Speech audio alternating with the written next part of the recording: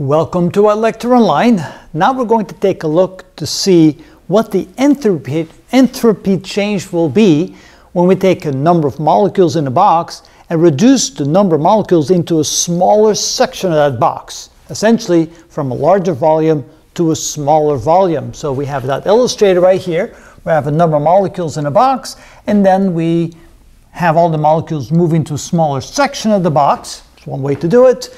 And you can see here that in our example that V2, the volume here is half the volume that the molecules were in before. So that requires an entropy change, and therefore going from here to here we have a drop in entropy, so the entropy change will be negative. Now notice that there's a factor of the natural log of the ratio of the volumes, and if the V2 is smaller than V1 as indicated here, of course the natural log of a number smaller than 1 will indeed be a negative number. So that means that the sign for the entropy change is indeed correct. But let's start from the beginning. So let's first start with the concept of the probability of finding n molecules in a smaller volume, n being the number of molecules.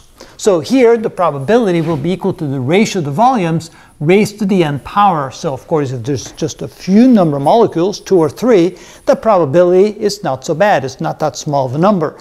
But as n grows, of course if V2 is half the size of V1, so for example if the 6 molecules, 1/2 to the 6th power, the probability will be 1 in 64. So you can see as n gets big, the probability continues to shrink, gets smaller and smaller for that event to happen.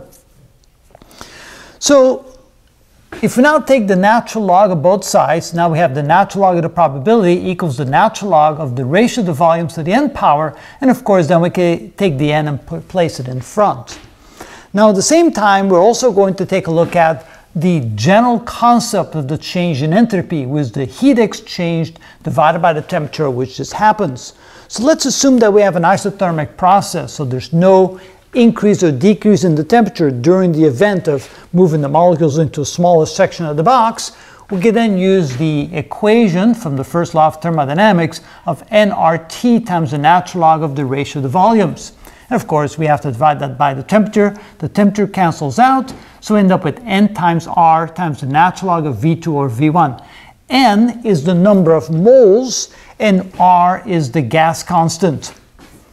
Now, if we realize that the Boltzmann constant equals the gas constant divided by Avogadro's number, of course remember that n sub a, Avogadro's number, is equal to 6.02 times 10 to the 23, just so we remember that, and the number of moles is simply the ratio of the number of molecules divided by Avogadro's number.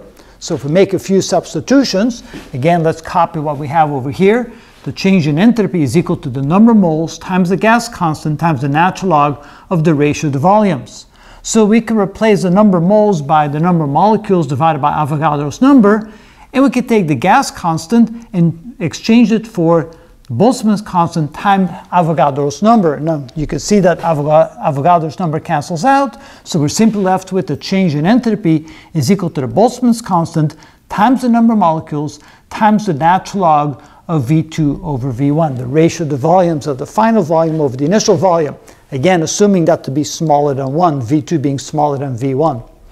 Now if we go back to the definition of the probability of this state happening, then we can see that if we take the natural log of the probability and exchange it for this in the equation, we can then write the change in entropy is simply equal to K, Boltzmann's constant, times the natural log of P, the natural log of the probability of going from a larger volume to a smaller volume with n molecules.